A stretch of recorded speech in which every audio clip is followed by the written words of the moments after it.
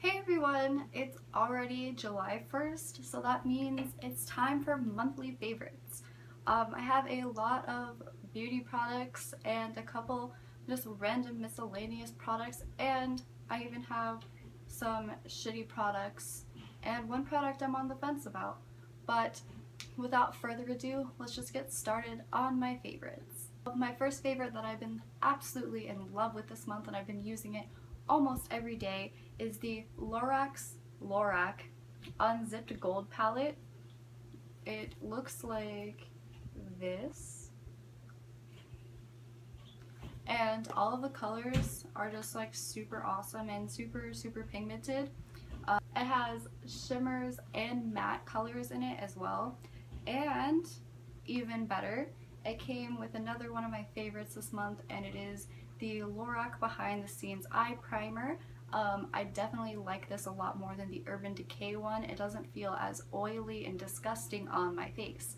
And make sure to stay tuned into my channel because I'm going to be making a review video slash swatch video and maybe even do a couple of makeup looks with this palette as well.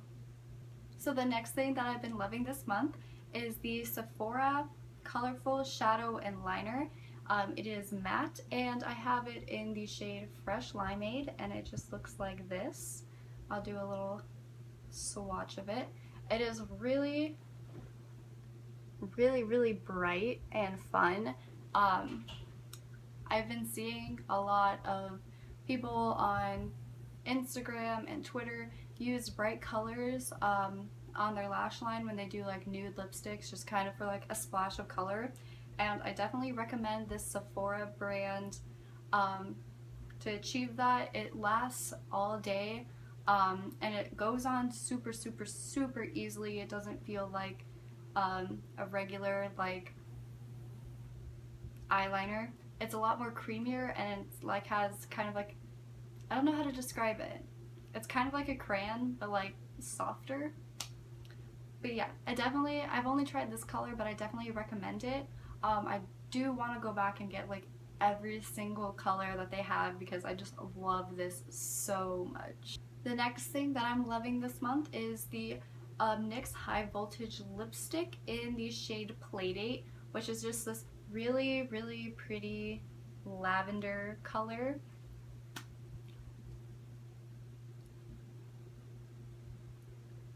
I'm gonna do a swatch for you guys. It is super fun, and it is so pigmented, like literally one coat and like you're good to go. These come in basically every single color that you could imagine. They are not matte. I feel like they are more of a satin finish, like not quite matte but not quite like lip gloss, if you know what I mean. But yeah, I definitely recommend checking the NYX High Voltage lipsticks out. So the next thing that I'm loving, surprisingly, is another not matte lipstick, and is the Milani Power Lip Lasting and Moisturizing Gloss Stain in 01 Red Control. And it has like a little, looks like a little crayon, and it has like the bristles there, and it is a twist up. And then you just like put it on. It's kind of like dried out because I haven't used it in a while. Here we go. And it is super pigmented. I got this for like $2 at CVS, and I'm in love with it. I have not loved a gloss in a long time, and I was so surprised about how amazing this is. So definitely, if you're looking for a gloss, or if you're just looking to try out a new lip product, I definitely recommend the Milani Power Lip. Okay, so my last like makeup product for this month are these eyelashes. I got them from Dazio when I was in California, and I've been loving them. I've never really used fake eyelashes before, but these ones are just super cute, and they make me feel like I'm an anime character, so I love wearing them. I bought 3 or 4 of these because I don't know the next time that I'm going to be able to go to Dazio, and I don't know where to get these online. So if you know Please tell me. So I have more kind of personal hygiene-ish products. The first one is this Bath & Body Works Fine Mist Body Spray and Eucalyptus Spearmint. It is literally the greatest scent ever because it's not like floral, but it has like a really soothing kind of like spa scent, which is what I really like because I don't like body sprays because I feel like I'm like a 7th grader, like spraying myself like in the girls' locker room. But this definitely has more of like an adult smell. I just love it. I love it so much. And it was only $4 because Bath & Body Works was having like this bomb ass sale, and I could not pass up buying something. So I'm really, really glad that I got this. I hope this is like a permanent scent because like I haven't really made a dent in it, but like when I run out, I'm gonna be pissed if I can't buy more of it. So the next thing is something I've never tried before, but I've heard a lot about. It is Punky Colors. I heard that you could get these at Ulta, and I had no clue, but they don't have any of the greens at my local Ulta. I am using Alpine Green, which is what is in my hair today, and I don't think I've dyed my hair in over a week, which is really crazy for me because I usually dye my hair like weekly. But I love this color. It smells like grapes, and I think I just got some on my nose. I did. Awesome. My nose is, oh, I wiped it on my sheets. Oh well. I really love this color because it looks awesome, like straight out of the tube as well as like diluted. And it dilutes really, really well, so you can make this product last a lot longer for you. But I definitely recommend trying out Punky Colors. I'm really glad I splurged and purchased this when I was on my vacation. And the last kind of thing that relates to like your body is this hemp lotion. This is a new scent that they have. It's exotic green tea and Asian pear. It says body plus mind. I don't know what that means. But I'm obsessed with lotions, and this one just smells like so clean and like refreshing, and like the fragrance isn't too extreme. Like it's there, but it's not like bam in your face right there. And it makes my skin feel awesome. Hemp's is definitely like my favorite lotion because a lot of them feel like waxy. I don't know if anyone else has this issue, but if you've not tried out Hemp's lotion, I recommend it. Okay, so I'm going to move on to some food favorites. Food and drink, I have one of each. So the first thing are these watermelon gummy candies. I also got at Dazio, and literally these are like the greatest things of my life. They're gluten-free. I have no clue where to get them in Phoenix. So if you would be kind enough to let me know so I can eat an entire bag in one sitting, that would be great. And the other thing is I've been loving lemonades.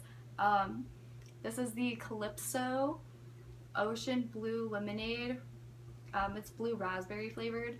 I also love the peach flavored one too. These are literally so good. I don't know why I haven't like drank them earlier because I love lemonade. Yeah, get these at your local Circle K or QT, whatevs. And some more random crap favorites is this like strawberry dust plug. It's like a butt plug but for your phone, and it like cleans your phone screen. I would show you, but I'm using my phone right now. I also got this at Dazio, and it was only $1.50 because it's basically like a Japanese dollar store. And yeah, I really like this because it makes my phone really big and obnoxious, and I can locate it inside of my purse really easily. And it also keeps my screen clean. And the next thing are these sunglasses, and they're actually sent to me by one of my followers, and I wear them all the time. Someone told me they're like knockoff like Prada glasses, and someone was being really rude. They're like nice knockoff Prada glasses. Like I had no clue. They just like bomb on me, and they look cool. So fuck you. And my last miscellaneous favorite, actually second to last miscellaneous favorite, is this headband from American Apparel. It is completely wire with chiffon over it, so it fits to every single head size, and you can wear it in like a bunch of different ways, which is super cool. And I don't know, I just love it. I've been loving hair accessories because like my hair is at a really awkward length, and I hate it because it reminds me of a mullet, because it is one. Okay, this is my last miscellaneous kind of favorite this month, and it is this necklace. It is super unique and super cool. It has all of these zodiac signs and a circle and a little like droplet thing, and it has like a gold chain. This is like my favorite fashion statement piece lately because I've been wearing like a lot more gold. I don't know why. I've just been loving gold. I found this at like an antique store, and it was just too weird and crazy, and just like it screamed me like I could not leave the store without buying this. I really want to know like where it came from and stuff. I wonder if I could find that out, because that'd be cool if it had some like mysterious backstory.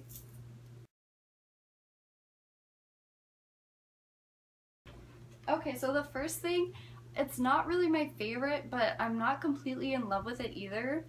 It is Too Faced Melted Villain.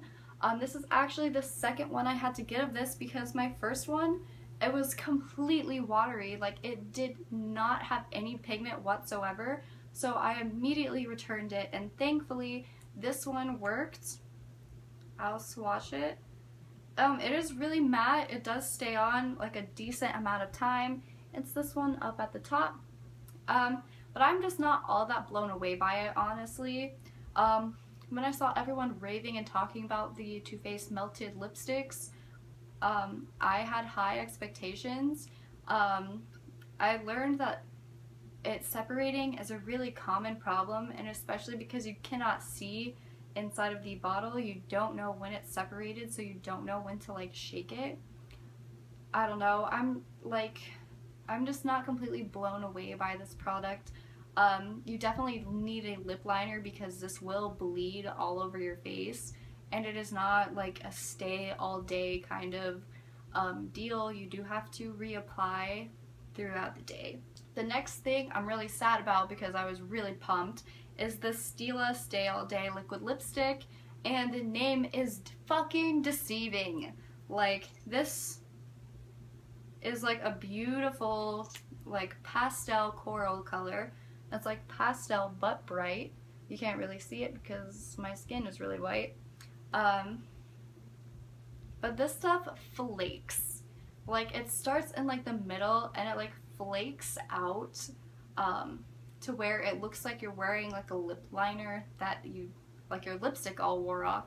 I'm so disappointed because this color is so beautiful, but the formula sucks ass. Like, this was definitely not worth $22 or $21 or however much it was. I'm really pissed that I impulse bought this. The next thing is this e.l.f. felt tip like eyeliner pen. This eyeliner pen could fucking suck my ass. The point is not pointy enough, so you can never ever get a fucking precise wing, and this is not waterproof. Not at all. I was gonna spell not, but I was like, not waterproof.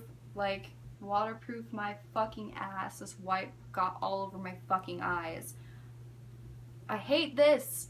It was only $2, but like e.l.f. products are generally really awesome because I use I use their liquid eyeliner, so I was like, let's try this felt tip eyeliner, and it's fucking trash.